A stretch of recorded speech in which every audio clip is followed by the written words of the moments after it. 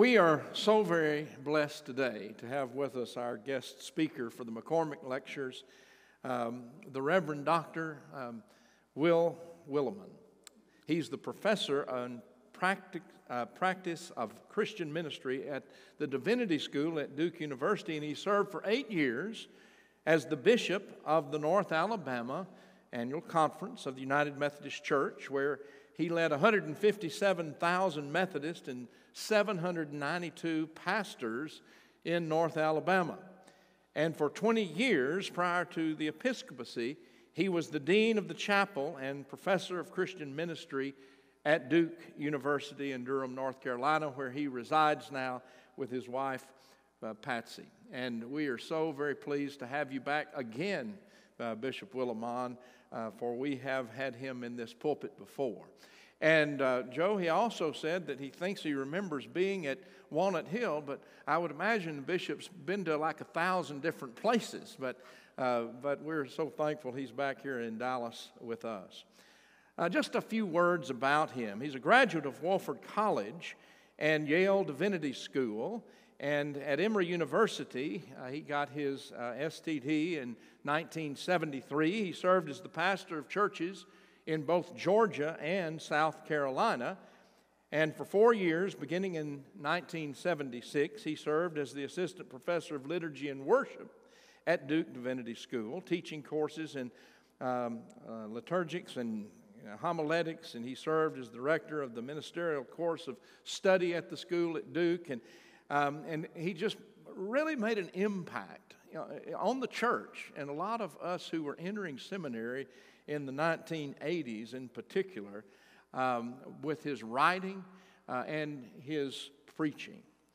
He's been awarded honorary doctorates from 13 different universities, and he's the author of roughly 100 books, and his worship as pastoral care was, his book called Worship as Pastoral Care was selected as one of the 10 most useful books for pastors in 1979. I entered seminary in 1981. In 82, we were taking all of our pastoral care courses and preaching courses, and guess who we read? The young author out of Duke, Will Willimon, and it was impactful. Now, a survey conducted by Baylor University named him one of the 12 most effective preachers in the English-speaking world. Now, when the Baptists can say that about a Methodist preacher, that's pretty big, isn't it?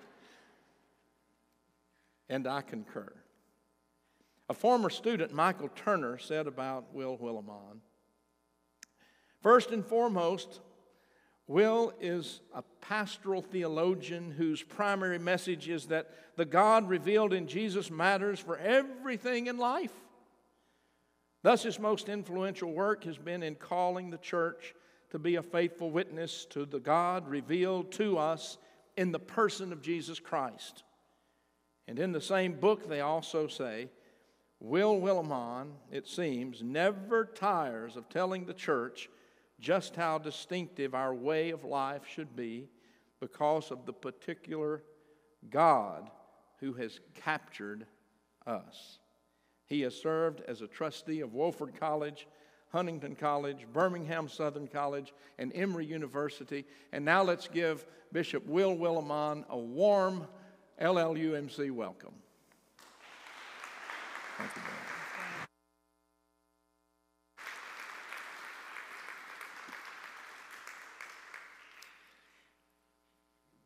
What an honor it is to be in this lively, diverse ministry congregation that many of us look to for hope. I told my wife, I said, I'm looking forward to this weekend because not everybody in Texas or elsewhere appreciates my humor, but I'm going to the church that's been exposed to Stan Copeland's humor over these years, so I'm looking forward to that. Well, have any of you ever seen Jesus as angry as you have seen him this morning. In this gospel assigned for the third Sunday of Lent, Jesus' tirade at the temple.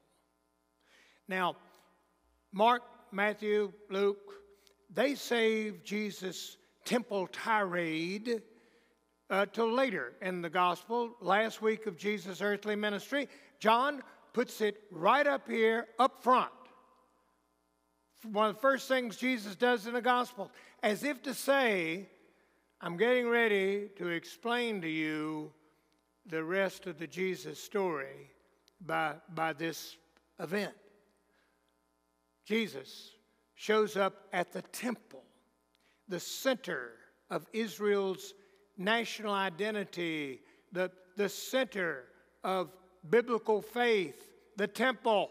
And he walks in the temple, he makes a whip out of cords, and he drives the money changers out of the temple along with the doves and the sheep and the cattle. He turns over their tables, the coins all spill down on the floor. And as Jonathan read it so well this morning, you stop making my Father's house a place of business. And then Jesus says enigmatically, I will destroy this temple and in 3 days build it back. What? This temple's been under construction for over 40 years. John enters the story and explains, hey, he wasn't talking about the temple. He's talking about the temple of his body. Yeah, his body was destroyed. 3 days later, he's resurrected. Get it? Jesus is the new temple. What is the temple? The temple is the biblically assigned way you get to God, and God can get to you. You want to be close to God, going through a tough time in your life, looking for a little spiritual boost, looking to connect with the divine?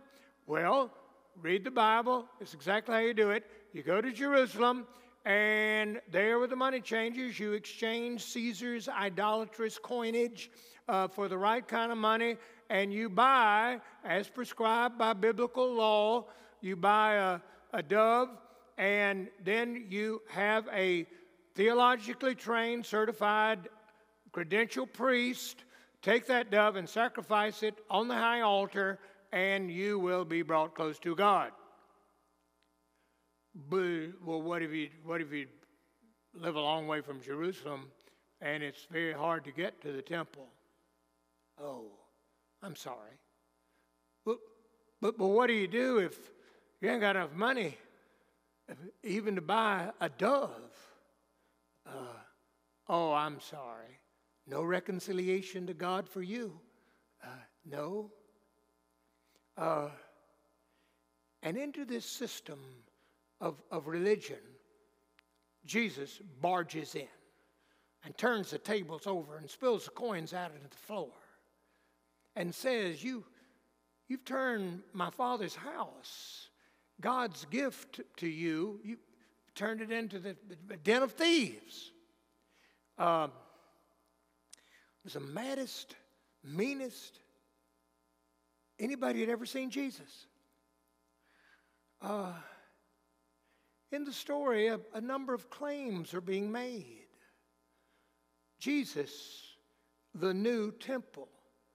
Jesus, in his body, in his words, in his work, he's the new way to get to God and for God to get to us.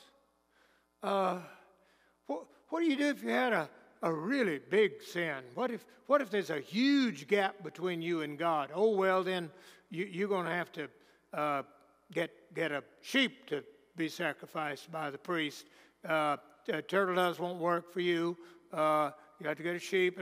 No, now Jesus, the new temple, the new way that God is busy getting to us and we can get to God. That's a nice thought. But John is saying even more. Not only that Jesus comes to us, bringing God to us, and that through him we can get connected to God. But also, Jesus is the one that comes into God's house, the Holy of Holies, the temple, and turns over the tables and drives out that which perverts the worship of God, and he judges. Anybody here ever had the temple that is to bring us close to God get in the way of God? Anybody here ever had the church get in the way of church? I remember coming out of General Conference, which we're getting ready to have again in spite of everything, in Charlotte, North Carolina this year. Anyway, I walked out of the last General Conference. I was so disgusted and just so concerned about the damage I thought had been done to our church. And I said to a friend walking out, I said, that was the most disgusting thing and just ungodly. And he said, oh, really? He said, it brought a scripture to mind. I said, you look at that and thought of a scripture? And he said, yeah, Luke 23:24. I said, well, I'm a Methodist, and we're not that good on scripture references, pinning them down. What is 23:24? He said, I think it's perfect for this. Just, Father, forgive them. They don't know what they're doing. I said, okay. Anybody ever had church get in the way of being church? Behind this story, where Jesus is so angry, and behind this, I think, is a promise. Jesus promises, I'm not going to leave you to your devices, just going through the motions, just going through church. I promise I'll come in and do spring house cleaning. I'll come in and clean you up, turn the tables over, disrupt, so that there you can be as faithful to me, the new temple, as I know you can be. I may have been lamenting the current dissolution in the United Methodist Church and the problems and all, and I said to at Duke Divinity School, the students, I said to them, you can't serve the same church that I served. It's so much is going to be dismantled. We're not going to be able to afford to have a $10 million general conference every 4 years. That's over. We can't afford all these boards of agencies anymore. A lot of our institutions are going to be under stress. Some of them are going to go away.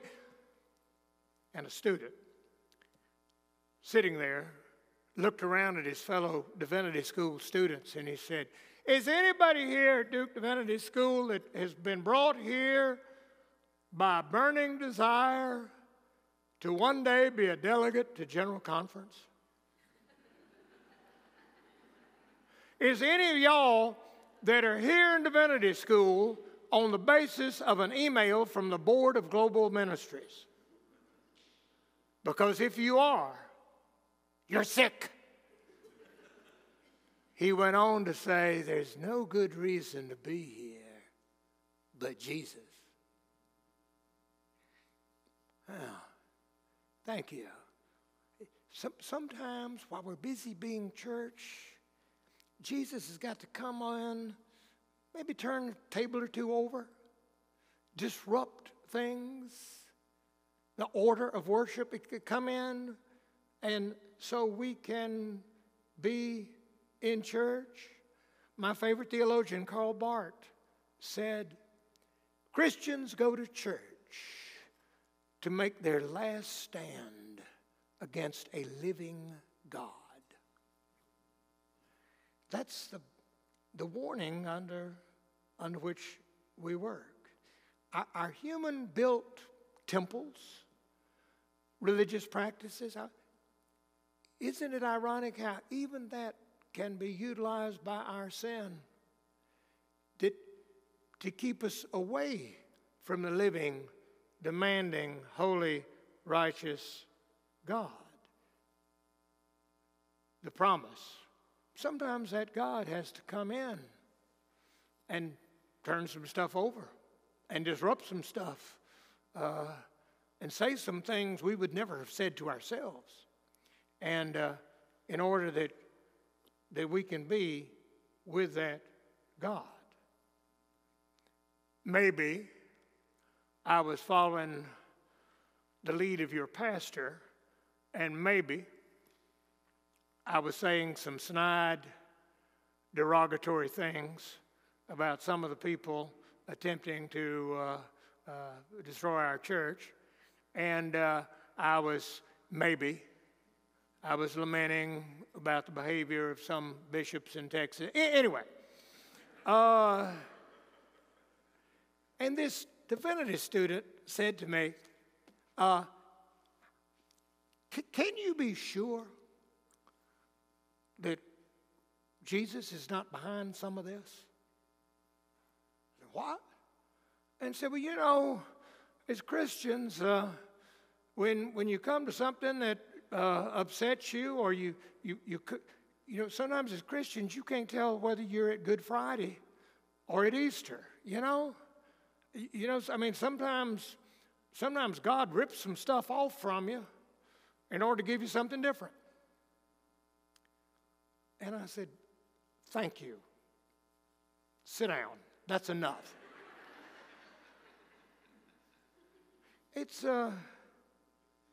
There's good news. Jesus Christ, I think here, the implication is, I promise I'm not going to leave you on your own. I'm going to feel free to barge right in anytime I want and cleanse your substitute temples so that you can enter the temple. Some people who have been saying the last couple of years to the United Methodist Church, I'm sorry, we just can't worship God with y'all anymore because we love Scripture so much and you love Scripture. We're just so, and having you and some of the things you believe and all, we just can't be here. And so we're going to leave and we're going to have a more purified denomination. We're going to have a better church and all. But we can't, because we just love the Bible. We take the Bible so much more seriously than you take the Bible.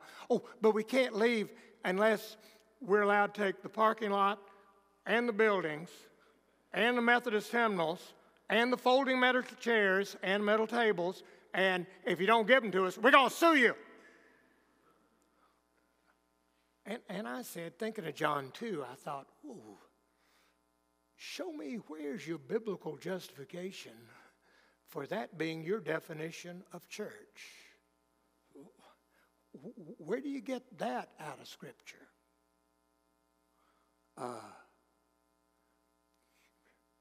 And part of being a Christian, part of the challenge, I think, is to have your life open to Jesus barging right in anytime he pleases and messing with all of your sure, certain religious stuff and throwing a lot of it out that you just thought, oh, I just can't worship God without that. I've got to have that. Oh, I've got to believe it. Yeah, that's a living God does that. I got a friend who says, well, you can tell the difference between a living God and a dead God, that is an idol, that is a God you produce yourself, is that a dead God will never shock you. Well, this morning we get shocked. Jesus finally shows up at the sacred temple. And when he does, he just cleans house. Easter week in Alabama, tornadoes blew through the state. We lost destroyed 7 United Methodist churches in one afternoon. 4 United Methodist parsonages were lost. That Wednesday, I stood in the rubble of a church, a 150-year-old church, rubble. And pews stacked up on each other, hymnals blown out into the field, people crying. And I stood there and I said, I want you to know the annual conference is behind you all the way. I want you to know we will rebuild. We will rebuild. I want you to know that you should be thankful that the conference forced you to buy insurance. We're going to rebuild. And then we had prayer. And then on my way back to my Bishop Mobile, the pastor walked out with me, and he said, whoa, yeah, thank you for coming, but that was kind of embarrassing. And I said, embarrassing? He said, yeah, what was all that? We will rebuild. We will rebuild. What was all that about? And I said, well, but we're going to rebuild. That is what we want, isn't it? He said, well, that may be what you want. But, Bishop, you didn't know, we got 1 mile down the road, there's a United Methodist Church. It's all black. We're all white. The pastor and I there, we've gotten together. We have prayer every week. And through that prayer, we felt God is leading us to get these 2 churches together. It's wrong that we're separate. And, we've had some choir exchanges. We've had a pulpit exchange. But, not the people resisted it. Nothing has come of it. Now, Bishop, I'm not saying that God sent them tornadoes through Alabama last week to teach us a lesson. I'm not saying that Jesus was behind that tornado that tore up our church. I am just saying that next Sunday, we're all worshiping in one building together. That's all I'm saying. Wow. I said to him, that's more of a Jesus than most Methodists have the courage to worship. Wow.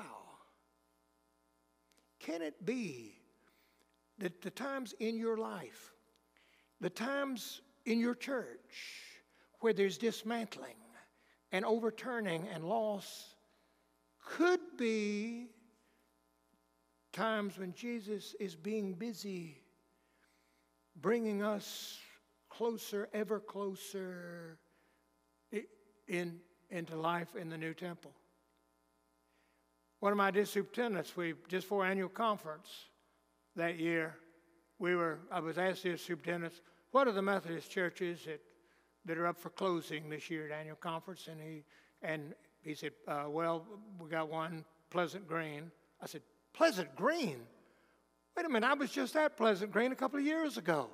They seemed like they were doing fine. They're closing? And he said, yeah. He said it really it happened in the last year. And I said, how did this happen? What went wrong? He said, well, I don't know, if this is wrong, but said, story I got was they were one Sunday, these 2 women showed up with their 2 adopted children and to worship. And there were a couple of calls to the pastor the next week. And they said, now, I personally don't have anything against people like that. That's okay, but I just don't think they would be happy at our church because they represent a kind of, a lifestyle and it's different than our style. And next Sunday, they must have liked what happened at church because they brought back 3 of their friends. And so that's when it hit the fan, and they started calling the preacher, and they just said, preacher, these are not our kind of people. preacher. Surely they can find a church that's more suitable to people like them somewhere. And anyway, church chose up sides. There was a big fight. There was difficulty. People got our feelings hurt. People left. Anyway, he said, and he looked around at the district superintendents in the cabinet, and he said, y'all tell your churches you don't want to do anything that makes Jesus mad. Amen.